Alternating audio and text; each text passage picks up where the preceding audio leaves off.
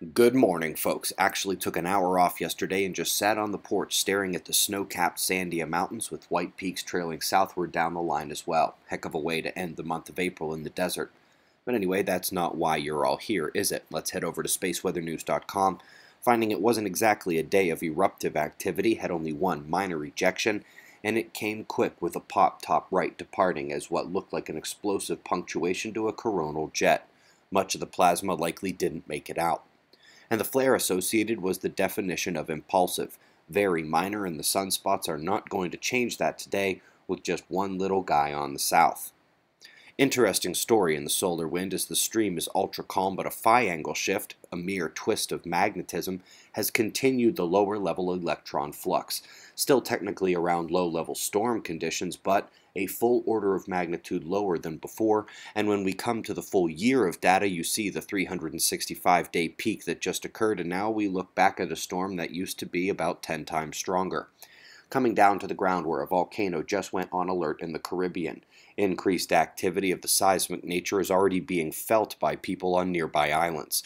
And in foreshock news, we have non-blot factors striking the Pacific Ridge, basically on the same latitude. So folks, as we get into the top articles today, many of you have seen what we call the spaghetti models of hurricane forecast tracks. There are tons of models, and the tracking of those models for accuracy is done on an annual basis. You've got a link below to see which did the best overall, which was accurate over 120 hours, at 24 hours, and everywhere in between. Up next, we've got yet another article describing how our climate models of the future are about as pure as a politician. Models say one thing, reality shows another. Tropical forests are kicking carbon uptick into high gear, and that is only expected to continue. Sticking with the weather topics, I wanted to show you the realization of the polar vortex shift of the season. North is gone, just a mild flow now. Meanwhile, in the south, we can really see the vortex kicking up to powerful levels. We will revisit this at the end of summer to see the transition beginning back the other way.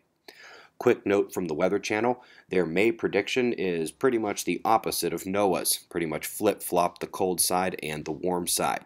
We will have weather from around the world, including that storm line in the U.S. heading at Billy and our plasma lab down in Georgia today. Folks, Mercury and Venus are about to enter heliocentric conjunction, so more solar eruptions are possible. We'll have the planetary geometry for the month on the website coming up in just a few hours. It's 5:15 a.m. in the new Valley of the Sun. Eyes open. No fear. Be safe, everyone.